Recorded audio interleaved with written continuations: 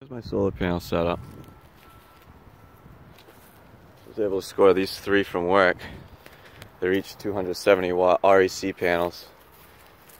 And I got the little 10 watt one on the top to charge the battery. But basically what I did was I ran 240 in because these microinverters are 240, the IQ7s. And I ran the 240 in here from the house, and I just went into a DIN setup, a DIN rail junction block basically. And here's the 240 coming in from the solar panels, and that meets up with these, the red and black on the top and the white and black on the bottom. And the ground just goes to the back of the box. There's no ground on these end phase pieces. This is the battery I'm using. Will you guys get out of here?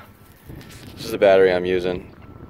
It's just it was an old UPS battery. It came in for free, so I'm using that. Other than that, these wires here, this is to control the actuators from the solar tracker. That's it, actually moving a little bit right now. But this one does north-south axis. This one does east-west axis. And this is kind of how I have it set up, with a 4x4 braced in between here, in between the 4x6 with the pins. And I just put a thrust bearing up. I don't think you can see it in between there, but there's a thrust bearing, so that helps it spin a little bit. What I did to get it to spin the full rotation, because I was having issues in the beginning with it hitting along the frame here. So what I did was I had to raise it up a bit with some 2x4s and then mount the unistrut on top of that, and it worked out well. I have the light sensor up on top, and it's just pretty much even with the solar panels. And basically the mount setup I have for the east-west actuator, that's just like a Chevy Silverado shock mount. Then I have my main trunk cable coming in from the panels, and those are just all MC4 connectors to the adapter. Well, the adapter's already there, it usually comes with it. And then from there you just kind of loop them all together. I just went and bought pre-made ones off eBay. They usually take them down from solar fields that have been decommissioned or have gotten upgrades or something. So I was able to get them pre-made. I didn't have to make them. This thing does pretty well in the wind. It's a little windy right now, but if it gets over 50 miles an hour, it's pretty wide open here, so I usually put it in a park position completely horizontally, and then I will brace it with a 4x4 post just so it doesn't move around too much. But it's got manual controls too, if you want to move it yourself.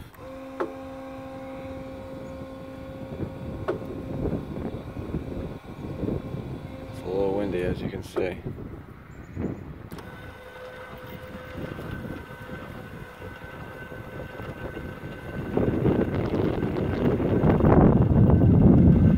The only issue I had with this thing, the Windy Nation actuator, and it's the heavy duty one, it's 12 or 24 volts. But basically, the bottom here, if you have it mounted in the position I do, it likes to build up water. I'm pretty sure it just it trickles down in the arm here, but that's it's pretty simple setup. What I did with the 4x6 post going into the ground, I went down about 4 feet, so there's about 5 feet of concrete there, and that's a 12-inch sonotube. I wanted to go 16, but they didn't have any, so 12 did it fine. There was no issues there. I had this thing set up manually at first, so that's why I had the pin slot there with the holes drilled. But then I went to dual axis,